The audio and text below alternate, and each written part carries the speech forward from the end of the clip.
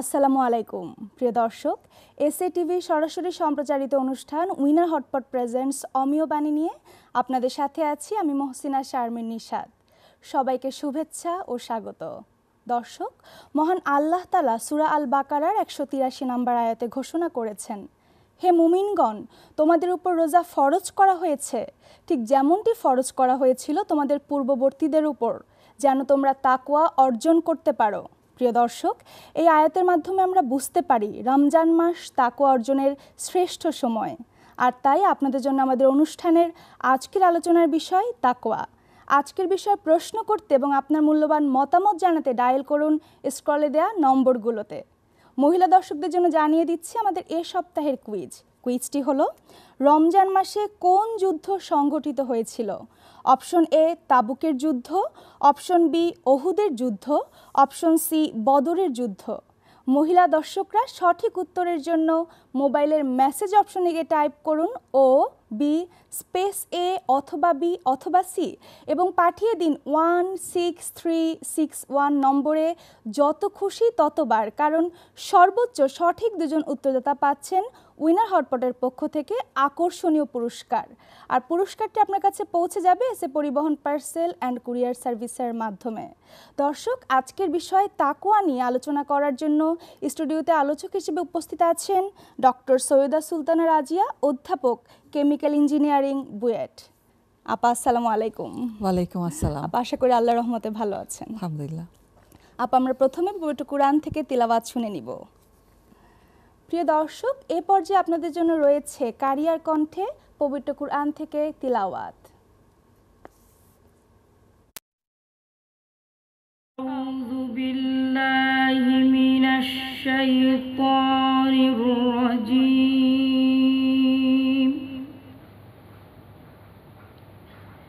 বিসমিল্লাহির রাহমানির রাহিম।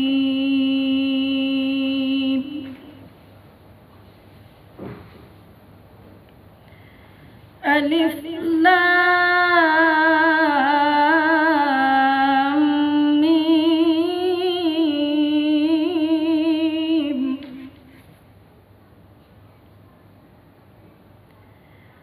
যালিকাল কিতাবু লা রাইবা ফীহি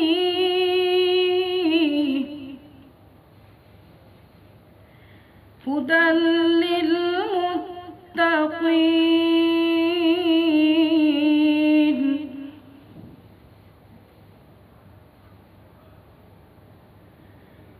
الذين يؤمنون بالغيب ويقيمون الصلاة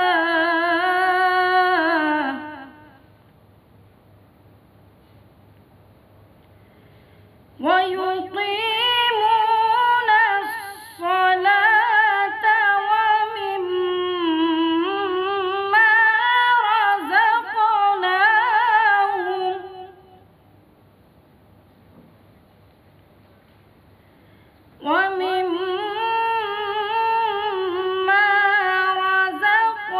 رزقناهم ينفقون.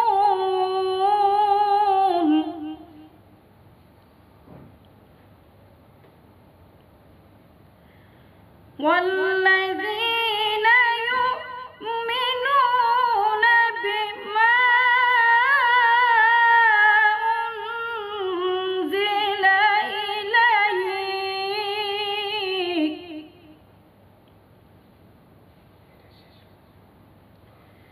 بما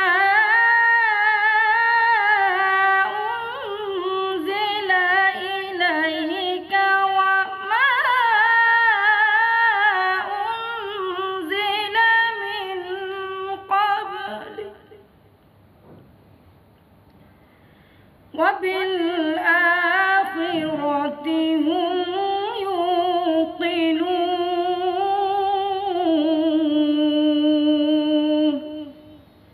صدق الله العظيم. পরম করুণাময় আল্লাহর কাছে বিতাড়িত শয়তান থেকে আশ্রয় প্রার্থনা করছি। দয়াময় আল্লাহর নামে শুরু করছি। লাম মিম। ইহা সেই কিতাব, ইহাতে কোনো সন্দেহ নাই, মুত্তাকিদের জন্য ইহা পথ নির্দেশ। যাহারা অদৃশ্য ঈমান আনে, সালাত কায়েম করে ও তাহাদেরকে যে জীবনোপকরণ দান করিয়াছি তাহা হইতে ব্যয় করে, এবং তোমার প্রতি যাহা নাজিল হইয়াছে ও তোমার পূর্বে যাহা নাজিল হইয়াছে তাহাতে যাহারা ঈমান আনে ও আখিরাতে যাহারা নিশ্চিত বিশ্বাসী, তাহারাই তাহাদের প্রতিপালক নির্দেশিত পথে রহিয়াছে এবং তাহারাই সফলকাম। এতক্ষণ শুনছিলাম পবিত্র কোরআন থেকে তিলাওয়াত। আপা, প্রথমেই জানতে চাইব তাকওয়া কি এবং এর এতটা গুরুত্ব কেন? ধন্যবাদ। মুসলিম হিসেবে তাকওয়া এবং মুত্তাকি এই শব্দ দুটির সাথে আমরা খুব পরিচিত, কারণ কোরআনে অসংখ্যবার তাকওয়া শব্দটি এসছে, প্রায় 151 বারের মতো, এবং তাকওয়া রিলেটেড যে শব্দগুলি সেগুলি মিলিয়ে যদি চিন্তা করি প্রায় 250 বার এসেছে। তো মুসলমান আমরা যারা কোরআন পড়ি আমাদের কাছে তাকওয়া এবং মুত্তাকি দুটো শব্দই খুব পরিচিত। এখন অনেকের কাছেই আমাদের অত ক্লিয়ার না যে আসলে তাকওয়া বলতে কি বোঝায়। তাকওয়ার যদি আক্ষরিক মানে করি, এর মানে হচ্ছে আল্লাহ সম্পর্কে সচেতন হওয়া এবং আল্লাহকে ভয় পাওয়া। এখন প্রশ্ন উঠতে পারে যে আল্লাহকে যে ভয় পাওয়া বা আল্লাহ ভীতি যেটা, সেটা কি ধরনের ভয় হবে? সেটা কি এরকম যে আমরা সাপকে যেভাবে ভয় পাই বা টর্নেডো, ঝড়, ভূমিকম্পকে যেভাবে ভয় পাই আমরা কি সেভাবে ভয় পাবো? এই ভয়টা সেরকম না। এই ভয়টা এরকম যে যিনি আমাকে সৃষ্টি করেছেন, যিনি আমার সব কিছুর মালিক, যিনি আমাকে সবচেয়ে বেশি ভালোবাসেন, তার ভালোবাসা হারানোর ভয়, সেটাকে তাকওয়া বলা যায়। যে যিনি আমার সৃষ্টিকর্তা, তিনি যদি আমার উপর নারাজ হয়ে যান তাহলে আমার আর কিছু থাকে না। আসলে এই দুনিয়াতে তারই সবচেয়ে বেশি কন্ট্রোল সব কিছুর উপরে। যার সবচেয়ে বেশি কন্ট্রোল, যে সবচেয়ে বেশি পাওয়ারফুল, তাকে অসন্তুষ্ট করতে তো আমরা চাই না। এই যে ভয়টা, যে সেটাই তাকওয়া, সেটাই আল্লাহ ভীতি। এখন কথা হচ্ছে যে এই তাকওয়াটা কিভাবে ফিল করা যায়? তাকওয়া তো আসলে আমাদের যেমন থার্মোমিটার আছে, ব্যারোমিটার আছে টেম্পারেচার মাপার জন্য বা প্রেশার মাপার জন্য, তাকওয়া মাপার জন্য মিটার নাই কোনো। আমরা এটা বাইরে থেকে টের পাই না, ইটস ইনসাইড, এবং সেটা আমাদেরকে ফিল করতে হয়। তবে আমাদের প্র্যাকটিসে সেটা কিছুটা চলে আসে। ফিল করতে হয় কীরকম, একটা ছোট্ট এক্সাম্পল দিই। রাসূলুল্লাহ সাল্লাল্লাহু আলাইহি ওয়াসাল্লাম যখন তায়েফে গেলেন, আমরা মনে করে দেখি যে 3 বছর তাকে তার আগে শেবে আবু তালিবে স্যাংশন করে রাখা হয়েছিল। তাদের সাথে কোনো ধরনের উঠা বসা ছিল না, কিছু না। তারপরে তারা ফেরত আসলেন, মুসলমানরা সবাই তখন মক্কায় ফেরত আসলেন। রাসূলুল্লাহ সাল্লাল্লাহু আলাইহি ওয়াসাল্লামের কোথাও যাওয়ার জায়গা নেই, তিনি তখন তায়েফে গেলেন। তায়েফে ভীষণ আশা করে গিয়েছিলেন, কিন্তু যাওয়ার পর যেটা ঘটলো যে রাস্তা থেকে ছেলেরা, ছোট ছোট বাচ্চাদের শিখিয়ে দেওয়া হয়েছিল তার মাথায় ঢিল মারার জন্য, এবং লোকজন তার পিছনে লেগে গেল, এবং that was just a failure. Apparently রাসূলুল্লাহ সাল্লাল্লাহু আলাইহি ওয়াসাল্লাম কোনো দিকে রাস্তা পাচ্ছিলেন না, এবং Taif was the ultimate failure at that point, যে তার ইসলামের বাণী আর প্রচার করা যাচ্ছিল না, এবং তার মাথা থেকে রক্ত পায়ের জুতায় ভরে যাচ্ছিল। সেই সময় বাগানে এসে জিবরাইল আলাইহিস সালাম তাকে এসে বললেন যে আপনি যদি বলেন আজকে তায়েফ আমি মাটি উপর করে দেব, আমি ধ্বংস করে দেব। আল্লাহ রাসূল বললেন না, দরকার নেই, হয়তো এই লোকরা আজকে আমাকে মানছে না, কিন্তু হতে পারে তাদের পরবর্তী জেনারেশন মানবে। এবং তখন এত বিফলতার পরেও আল্লাহকে তিনি বললেন যে হে আল্লাহ, তুমি যদি আমার উপর সন্তুষ্ট থাকো তাহলেই হবে, এই ফেইলুর আমার জন্য কিছু না। দ্যাট ইজ কল তাকওয়া, যে আমরা আমাদের সফলতা বিফলতা সব কিছুর পরেও আল্লাহর উপর ভরসা, এবং আমরা যদি মনে করি যে আল্লাহর উপরে যে ভালোবাসা, আল্লাহ যদি আমাদেরকে ভালোবাসেন, আমাদের যত অসফলতাই থাকুক ইট ডাজন্ট ম্যাটার।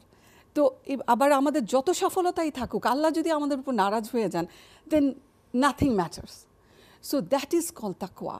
সো এই তাকওয়াটা যদি বুঝতে পারি, এরপরে এখন একটা প্রশ্ন আসে যে হ্যাঁ, আল্লাহর সন্তুষ্টি ইম্পর্টেন্ট, আর কতটা ইম্পর্টেন্ট এই জন্য যে কোরআনে ক্লিয়ারলি বলা আছে যে এই কোরআন আমাদেরকে হিদায়াত করবে। কখন করবে? হুদাল্লিল মুত্তাকিন, যদি আমরা মুত্তাকি হই তাহলে হিদায়াত করবে।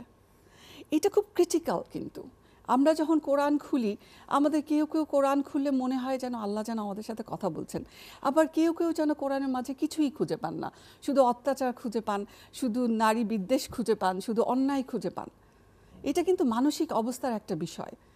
আল্লাহর ভয় এবং আল্লাহর প্রতি সচেতনতা যদি না থাকে, তাহলে যদি আমরা মনটাকে ওপেন না রেখে যদি কোরআন না খুলি, এই কোরআন আমাদের পথ দেখাবে না।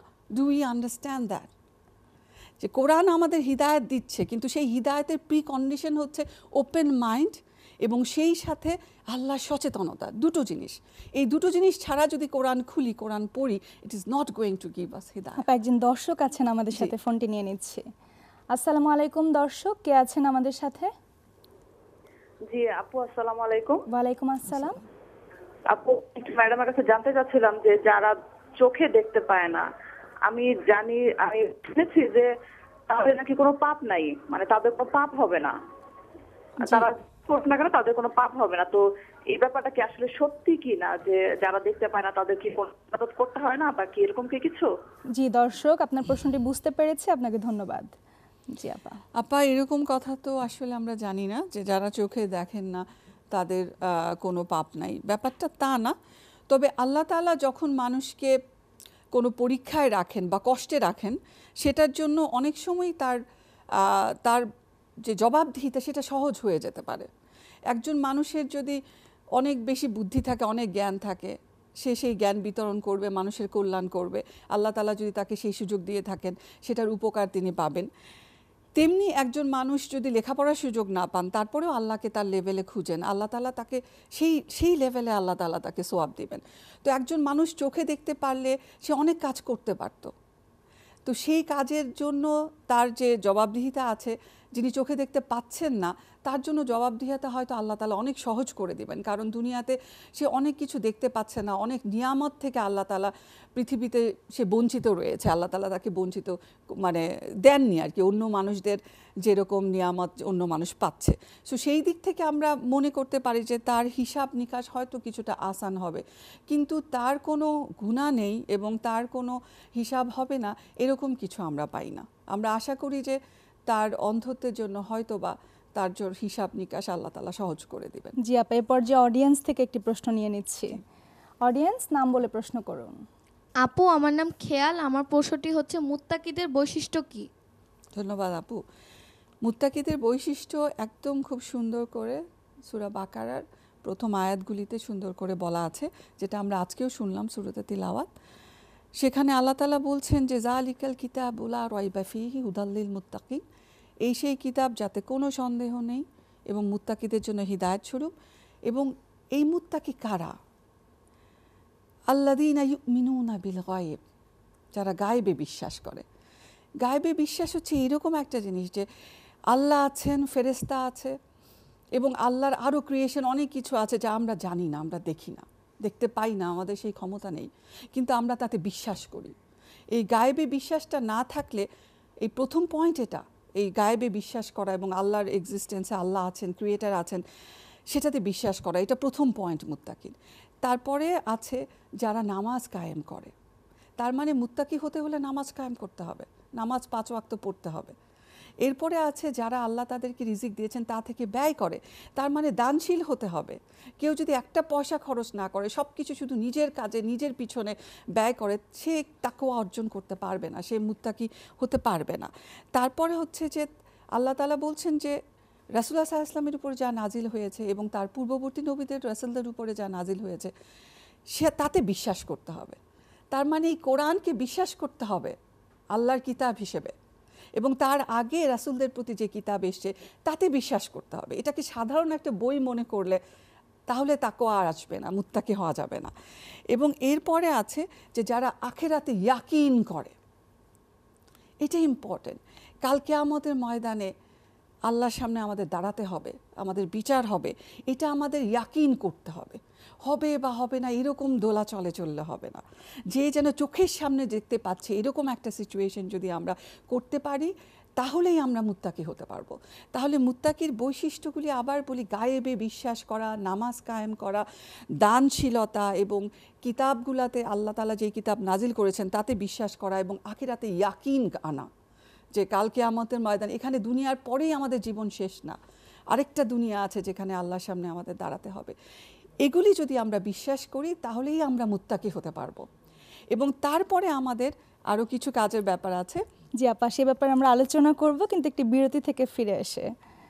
প্রিয় দর্শক, আপনারা দেখছেন উইনার হটপট প্রেজেন্টস অমিয়বাণী। নিয়ে নিচ্ছে ছোট্ট একটি বিরতি, সাথেই থাকুন।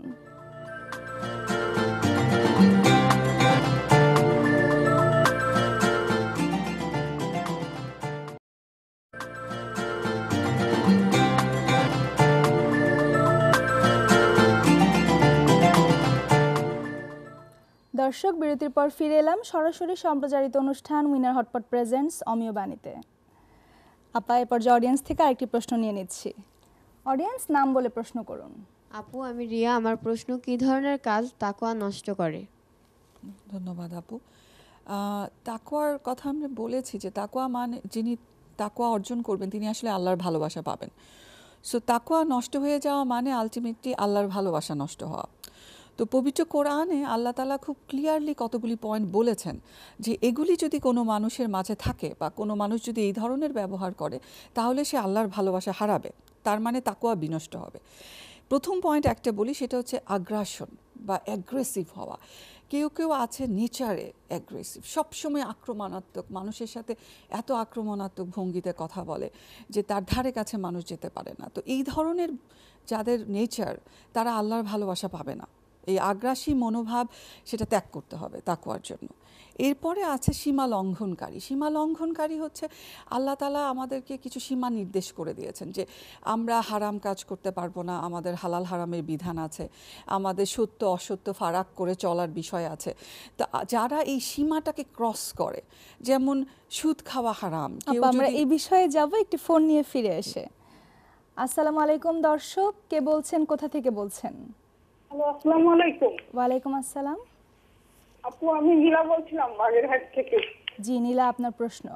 আপু, আমার প্রশ্নটা হচ্ছে যে আমি জানি যে ওই মানে কোরআন মানে নামাজের ভিতরে মানে সূরা মানে আগের সূরা পরে বা পরের সূরা আগে পড়লে নামাজ মাকরুহ হয়, এরকম একটা আমি জানি। এখন আমার প্রশ্ন হচ্ছে সুন্নত নামাজে নাকি মনে করেন আগের সূরা পরে বা পরের সূরা আগে পড়লে নাকি সমস্যা হয় না, নামাজ হয়ে যাবে। এখন এই ব্যাপারটা কি, এখানে মাকরুহ হবে কিনা একটু যদি বলেন।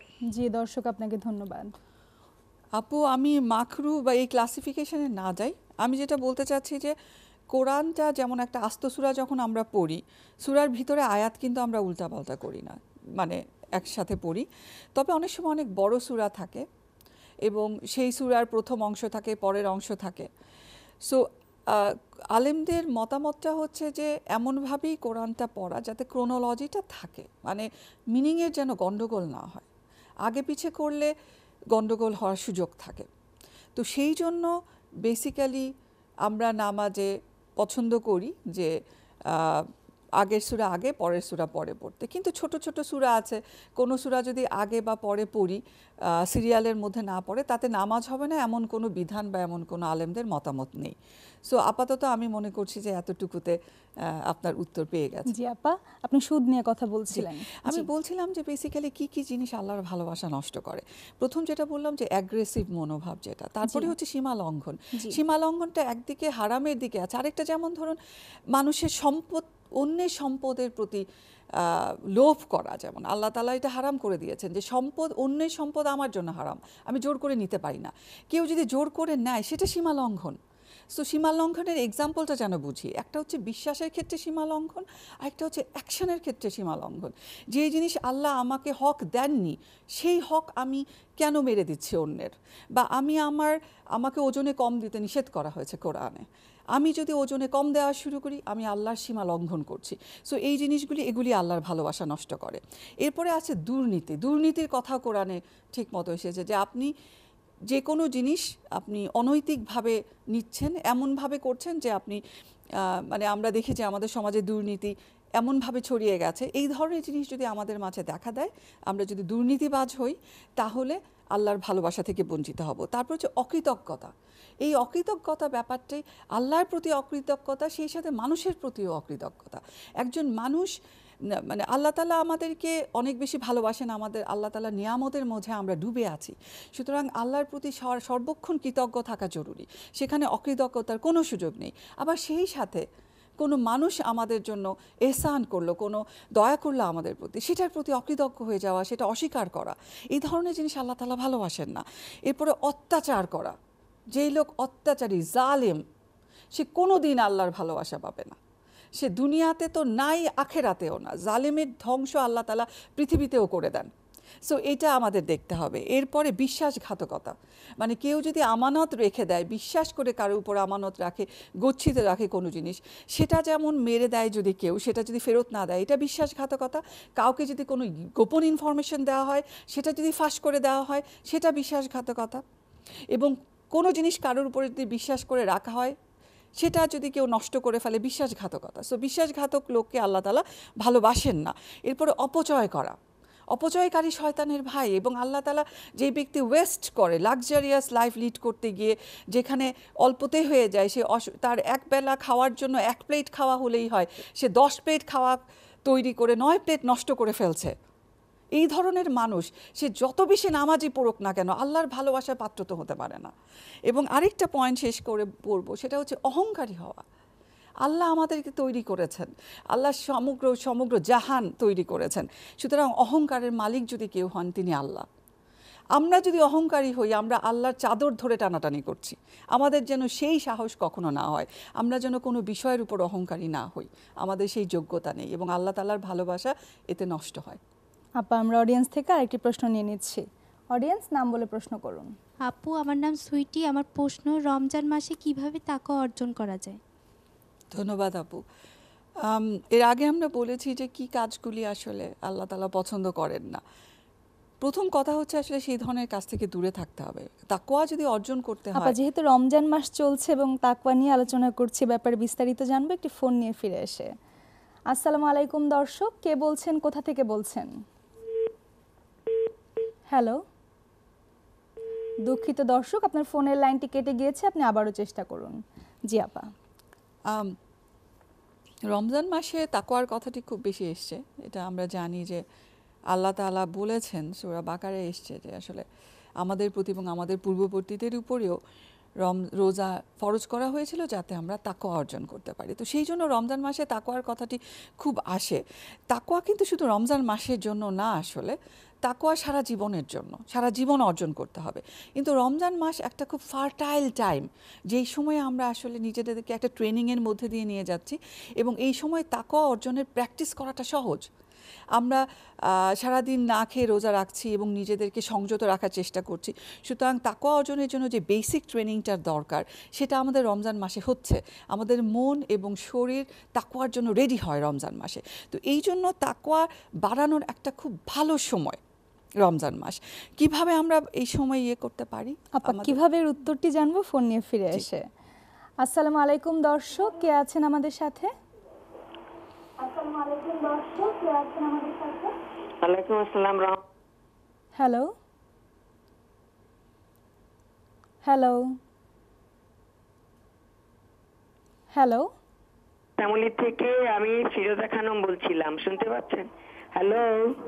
জি দর্শক, শুনতে পাচ্ছি। আপনার টেলিভিশনের ভলিউম কমিয়ে প্রশ্ন করুন। হ্যালো হ্যালো দর্শক, আমরা আপনাকে শুনতে পাচ্ছি। আচ্ছা, আমি ফিরোজা খানম ঢাকা শ্যামলী থেকে বলছিলাম। আমার প্রশ্নটা হচ্ছে তাহিয়াতুল উজু। আমি আপনার তারাবির নামাজ পড়তে আমাদের এখানে একটা বাসায় আমরা অনেকে মিলে পড়ি, প্রায় 300 মতো মহিলারা পড়ি। তা আমি বাসার থেকে তাহিয়াতুল উজু করে তাহিয়াতুল উজু নামাজটা পড়ে ওইখানে যাই। কিন্তু ওইখানে যাওয়ার পরে শুনলাম যে ওইখানে গিয়ে নাকি আবার তাহিয়াতুল উজু নামাজ পড়তে হয়। আমি জানি পড়তে হয় না, বা এখন আমি জানি না, আমি ওই জন্য আপনার কাছে জিজ্ঞেস করছি এটা পড়তে হয় কিনা। 1 নাম্বার। 2 নাম্বার হচ্ছে বেতরের নামাজের ইমামের পিছনে দাঁড়ায় যে নামাজটা পড়ি, ওইটার বাংলা নিয়তটা আমি একটু কাইন্ডলি জানতে চাচ্ছিলাম, কাইন্ডলি যদি একটু জানাতেন। Thank you. জি দর্শক, দুটি প্রশ্নের জন্য আপনাকে ধন্যবাদ। জি আপু, আমি প্রথমে যে প্রশ্নটি করলেন তাহিয়াতুল ওযুর নামাজটা, এটা আপনি একটু আর কারোর কাছে জেনে নেবেন। মসজিদের ইমাম, আপনাদের লোকাল যে মসজিদের ইমাম আছেন, তার কাছ থেকে একটু জেনে নেবেন। এই ব্যাপারে আমি আসলে ক্লিয়ারলি কিছু বলতে পারছি না আপনাকে। আর বেতরের নামাজের যে প্রশ্নটি করেছেন, সেটা হচ্ছে যে আসলে নামাজের নিয়ত বলে তো কিছু নাই, আলাদা করে নিয়ত পড়া নামাজের অংশ না। তবে আপনি ইমামের পিছনে দাঁড়িয়ে নামাজ পড়ছেন, এটা আপনার মাথায় থাকলেই হলো যে আমি বেতরের নামাজ ইমামের পিছনে দাঁড়িয়ে পড়ছি, তাতেই আপনার নিয়ত হয়ে গেল। মুখে যে আসলে নামাইতু আনুসাল্লিয়া বলে আমরা পড়ি সেটা মাস্ট না, আসলে এটা সাজেস্টেড, এটা আমাদের নামাজের অংশ না। আমরা মনে মনে নিয়ত করলেই হয়ে যাবে। জি আপু, আমরা অডিয়েন্সের প্রশ্নে চলে যাই যে কিভাবে তাকওয়া বাড়ানো যায় রমজানে। তো রমজানে তাকওয়া বাড়ানো, আমি সূরা আল ইমরানের 15 থেকে 17 নম্বর আয়াতে আল্লাহ তাআলা খুব সুন্দর করে বলছেন যে আল্লাহ যারা তাকওয়াদারী আছেন তাদের বৈশিষ্ট্য কেমন সেটা নিয়ে একটু সুন্দর করে আল্লাহ তাআলা বলছেন যে মুত্তাকি যারা, তাদের বৈশিষ্ট্য হচ্ছে তারা এরকম যে তারা ধৈর্যশীল, তারা সত্যবাদী, তারা অনুগত, তারা দানশীল, তারা শেষ রাতে আল্লাহর কাছে ক্ষমা প্রার্থনা করে। সো আমি বলবো যে আমরা তাকওয়ার যদি প্র্যাকটিস করতে চাই, আমাদের একটা কন্টিনিউয়াস প্র্যাকটিস হবে ধৈর্য ধরা, সবর সবর সবর। আমরা যেন অস্থির হয়ে না যাই যে কোনো কাজেই। রমজান মাস একটা ভালো সময় নিজেদেরকে মনে করিয়ে দেওয়া যে কোনো কথায় কোনো ব্যাপারে যদি আমরা অস্থির হয়ে যাই, আমাদের ভয় লাগা শুরু করে, হতাশাগ্রস্ত হতে থাকি, আমরা যেন সবর করার প্র্যাকটিসটা করি। এরপরে সত্যবাদী, সবসময় খেয়াল রাখি যেন মিথ্যা কথাটা না বলি বা গীবত না করি। সাধারণত মানুষের নেচার হচ্ছে মিথ্যা না বলা। আসলে মানুষ যদি মিথ্যা কথা বলতে চায় তাকে অনেক বেশি বানায় কথা বলতে হয়, একটার পরে একটা। আল্লাহ তাআলা মানুষের ফিতরার মধ্যে দিয়ে দিয়েছেন যে স্বভাবতই সে সত্যি বলবে, কিন্তু মাঝে মাঝে আমাদের ভেস্টেড ইন্টারেস্ট, আমরা কোনো উদ্দেশ্য প্রণোদিতভাবে এক দুটো মিথ্যা কথা বলে ফেলি, এবং চেষ্টা করতে হবে সেটা যেন অ্যাভয়েড করতে পারি। এরপরে অনুগত থাকা, দানশীল হওয়া। আমরা জানি হাদিসেও এসছে এই সময় রাসূলুল্লাহ সাল্লাল্লাহু আলাইহি ওয়াসাল্লাম প্রচুর দান খয়রাত করতেন। আমরা সারা বছর দান খয়রাত করব, এমন না যে আমরা সারা বছর কিছু দান না করে শুধুমাত্র রমজান মাসেই দান করতে থাকবো, সেটা না। কিন্তু রমজান মাসে আমরা মনে করে করে দান করব, আমাদের জাকাতের বাইরেও আমরা দান করব। এরপরে আছে শেষ রাতে ক্ষমা প্রার্থনাকারী। It's very interesting. শেষ রাতে ক্ষমা প্রার্থনাকারীকে আল্লাহ বড় ভালোবাসেন। এবং রমজান মাস একটা উৎকৃষ্ট সময়, যখন আমরা সেহরির জন্য উঠি। অন্য সময় আমরা রেগুলারলি উঠতে পারি না, কিন্তু সেই সময় আমরা উঠি এবং আমরা ফজরের আগে সেহরি করতে থাকি। সেই সময় আমরা একটু টাইম বের করে নিব, আধা ঘন্টা, 10 মিনিট, 15 মিনিট একাকিত্বে আল্লাহর সামনে দাঁড়াবো, নামাজ পড়ব এবং আল্লাহর কাছে ক্ষমা প্রার্থনা করব। নাম ধরে ধরে ক্ষমা প্রার্থনা করব, নিজেদের জন্য, সবার জন্য। এবং আমরা ভীষণভাবে আশা করব যে আমাদের সেই প্রার্থনা আল্লাহ তাআলা কবুল করবেন। এবং এসবের মাধ্যমে আমরা তাকওয়া অর্জন করব। এবং তাকওয়া অর্জনের জন্য আরও কিছু জিনিস আমি বলবো ইনশাআল্লাহ। আপা এই পর্যায়ে একটি বিরতি নিব এবং তারপরে আবার বাকি আলোচনা শুনবো। প্রিয় দর্শক, আপনারা দেখছেন সরাসরি সম্প্রচারিত অনুষ্ঠান উইনার হটপট প্রেজেন্টস অমিয়বাণী। নিয়ে নিচ্ছি আরেকটি বিরতি, সাথেই থাকুন।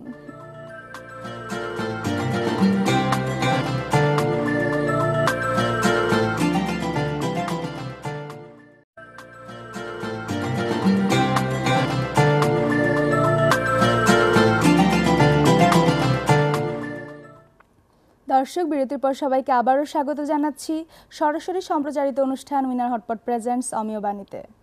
জি আপা, অডিয়েন্সের একটি প্রশ্নের আলোচনায় ছিলেন যে রমজানে কিভাবে তাকওয়া বাড়ানো যায়। জি, আমি কিছু প্র্যাকটিসের কথা বললাম যে আমাদের সংযম এবং আমাদের স্বভাবের মাঝে ধৈর্য, এগুলি বাড়িয়ে নেওয়া। এছাড়াও যেটা আমরা করতে পারি সেটা হচ্ছে তওবা করা। এই সময়ে বারে বারে তওবা করা, আল্লাহ তাআলা যেন আমাদের গুনাহ মাফ করেন, মাগফিরাত চাওয়া, আল্লাহর কাছে ক্ষমা চাওয়া। এরপর আমরা কোরআন পড়া বাড়িয়ে দিতে পারি এই সময়, এবং কোরআনের ছোট ছোট সূরা মুখস্থ করতে পারি, এর অর্থ বোঝার চেষ্টা করতে পারি আরও বেশি করে। তারপর আমরা দোয়া করতে পারি এবং জিকির করতে পারি। এই সব কিছুই যা যা ভালো প্র্যাকটিস, এগুলি বাড়িয়ে দিতে পারি। এবং আমরা জানি যে এই সময় আসলে আমাদের অন্য কাজও বেড়ে যায়, মেয়েদের বিশেষ করে রান্নাবান্না বেড়ে যেতে পারে, সেটা একটু কমের মধ্যে রাখা ভালো। এই প্র্যাকটিসটা করতে হবে। অন্যরা যদি অনেক বেশি ইফতার তৈরিতে ব্যস্ত থাকেন, আমরা যেন কমিয়ে দেই, বাসার সবাইকে যেন বুঝাতে পারি যে এতটা সময় এগুলিতে যদি ব্যয় করি আমাদের ইবাদতের টাইমটা কমে যায়। এবং আমাদের অনেক কিছু গিফট কিনতে হয়, শপিং করতে হয়। আমরা বলবো যে রোজার আগেই শেষ করে ফেলা ভালো, আর যদি রোজার মধ্যে করতেই হয় সেটা যেন খুব শর্টলি আমরা আসলে লিমিটেডভাবে করি। তো এই সব কিছু মিলিয়ে যদি চেষ্টা করি, আশা করা যায় আমাদের তাকওয়া বৃদ্ধি পাবে ইনশাআল্লাহ। জি আপু, আমরা অডিয়েন্স থেকে আরেকটি প্রশ্ন নিয়ে নিচ্ছি। অডিয়েন্স, নাম বলে প্রশ্ন করুন। আপু, আমার নাম সাদিয়া। আমার প্রশ্নটি হচ্ছে, দুনিয়াতে তাকওয়ার জন্য কি ধরনের কল্যাণ পাওয়া যাবে? থ্যাংক ইউ আপু। আসলে তাকওয়ার বিষয়টা শুধু আল্লাহ তাআলার সাথে কানেকশন, সেটা তো অবশ্যই, সেটাই আসল পাওয়া। কিন্তু তারপরে একজন মুত্তাকি মানুষ যিনি তাকওয়া অর্জন করেছেন বা করতে চাচ্ছেন, সে দুনিয়াতে কিছু সুবিধা পাবে। আল্লাহ তাআলা পবিত্র কোরআনে সুন্দর করে বলে দিয়েছেন যে মুত্তাকিদের জন্য সব কাজ সহজ হয়ে যাবে। এটা খুব ইন্টারেস্টিং। আমরা অনেক সময় দেখি যে আমাদের কাজে বরকত হচ্ছে, এই কথাটা আমরা মুসলমানরা বলি, আমাদের মা বাবাদের বলতে শুনেছি, আমাদের আত্মীয় স্বজনদেরকে বলতে শুনেছি যে অল্প টাকায় অথচ সুন্দরভাবে চলছি, মানে টাকাতে যেন বরকত হচ্ছে।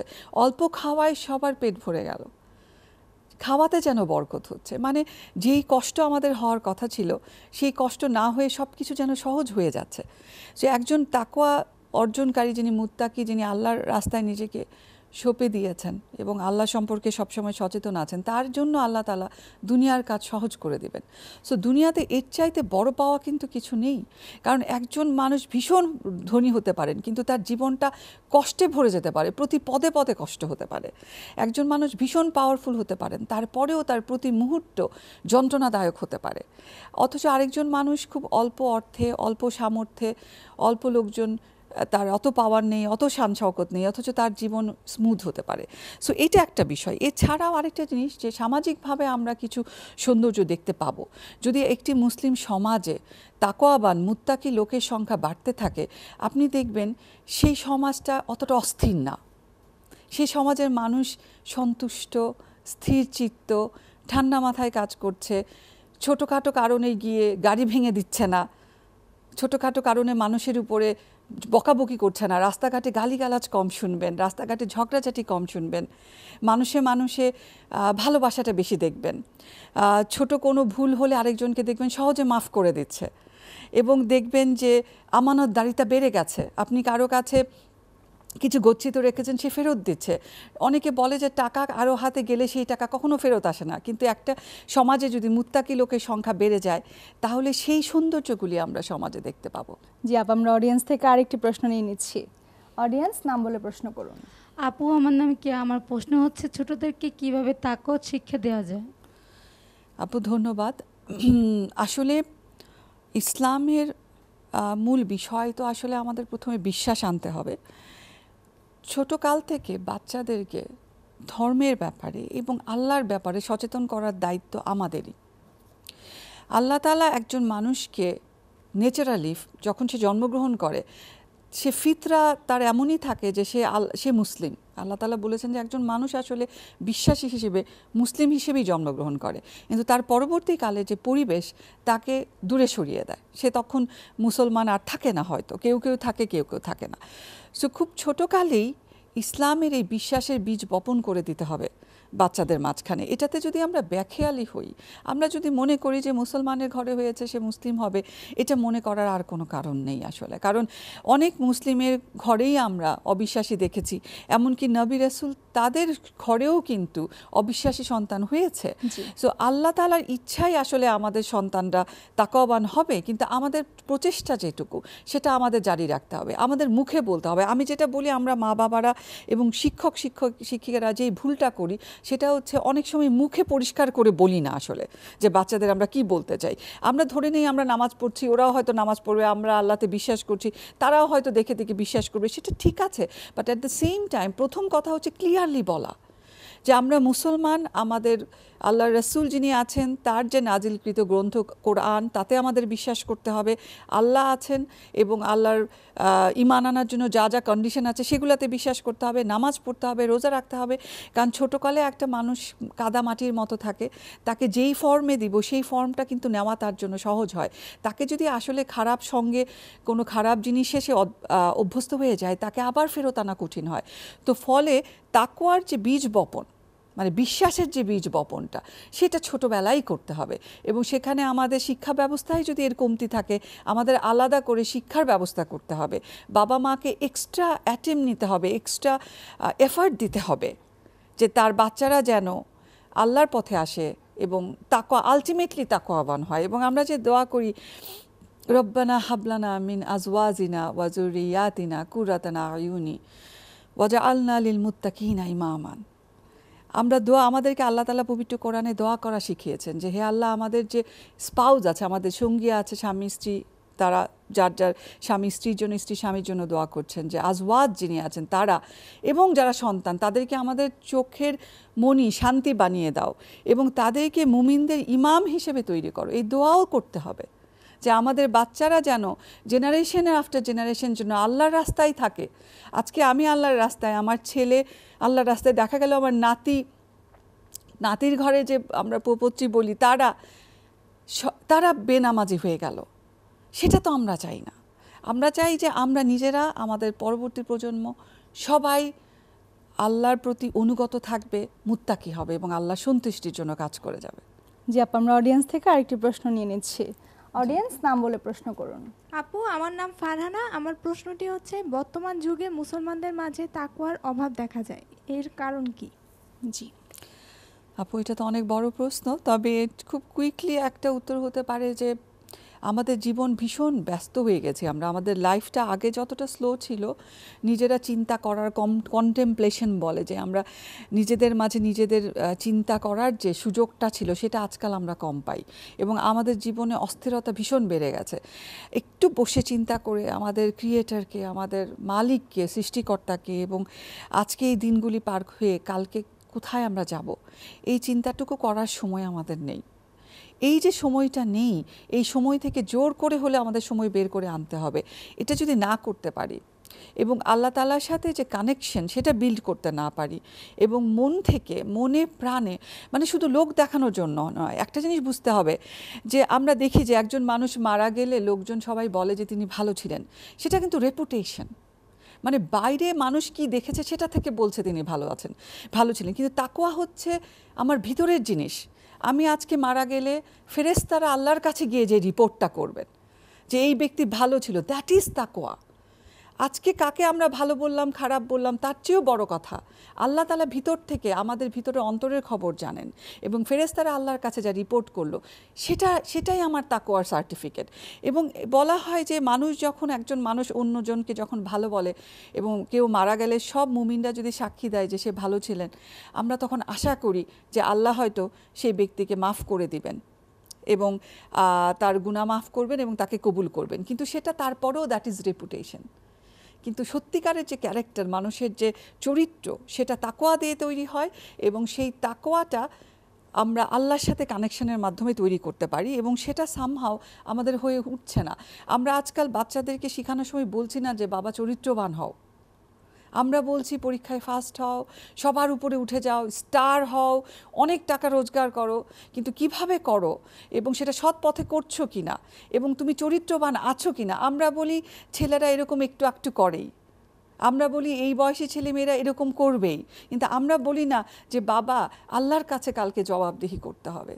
তোমার ইয়াং বয়সের কাজ, তোমার বৃদ্ধ বয়সের কাজ, সব কাজের জবাবদিহি করতে হবে এবং তোমাকে চরিত্রবান থাকতে হবে, তাকওয়াবান থাকতে হবে ফর দ্য সেক অফ আল্লাহ। এই কথা বলি না আমরা, এবং এগুলিই কারণ যে আমাদের জনগোষ্ঠীতে আমরা আসলে চরিত্রের দিকে না তাকিয়ে অন্য জিনিসের দিকে তাকাচ্ছি, আমরা অন্য জিনিসের প্রশংসা করছি, সেই জন্য আমরা তাকওয়াদার লোক কম দেখছি এবং চরিত্রবান লোক কম দেখছি। আপা, এত সুন্দর আলোচনার জন্য আপনাকে অনেক ধন্যবাদ। আপনাকে অসংখ্য ধন্যবাদ। প্রিয় দর্শক, আপনাদের সুবিধার্থে এই সপ্তাহের কুইজটি মনে করিয়ে দিচ্ছি আরেকবার। রমজান মাসে কোন যুদ্ধ সংঘটিত হয়েছিল? অপশন এ তাবুকের যুদ্ধ, অপশন বি ওহুদের যুদ্ধ, অপশন সি বদরের যুদ্ধ। মহিলা দর্শকরা সঠিক উত্তরের জন্য মোবাইলের মেসেজ অপশনে গিয়ে টাইপ করুন ও বি স্পেস এ অথবা বি অথবা সি এবং পাঠিয়ে দিন 16361 নম্বরে। দর্শক, বেশি বেশি করে SMS করুন, কারণ সর্বোচ্চ সঠিক দুজন উত্তরদাতা পাচ্ছেন উইনার হটপটের পক্ষ থেকে আকর্ষণীয় পুরস্কার। আর পুরস্কারটি আপনার কাছে পৌঁছে যাবে এসে পরিবহন পার্সেল অ্যান্ড কুরিয়ার সার্ভিসের মাধ্যমে। আর উত্তর পাঠানোর সর্বশেষ সময় 15 জুন বৃহস্পতিবার দুপুর 2টা। প্রিয় দর্শক, এবারে জানিয়ে দিচ্ছি গত সপ্তাহের কুইজ ও তার সঠিক উত্তরটি। গত সপ্তাহের কুইজ ছিল আল্লাহ তাআলা আমাদেরকে রমজান মাসে সিয়াম সাধনা করতে বলেছেন। সঠিক উত্তরটি ছিল অপশন বি তাকওয়া অর্জনের জন্য। আর যে দুজন সর্বোচ্চ সঠিক উত্তর দিয়ে বিজয়ী হয়েছেন তারা হলেন ঢাকা থেকে আফসানা মৌ এবং আরেকজন ঢাকা থেকে নাসিমা হক। দুজন বিজয়ের জন্য অনেক অনেক শুভকামনা, অভিনন্দন জানিয়ে আজকের মতো বিদায় নিচ্ছি। আল্লাহ হাফেজ।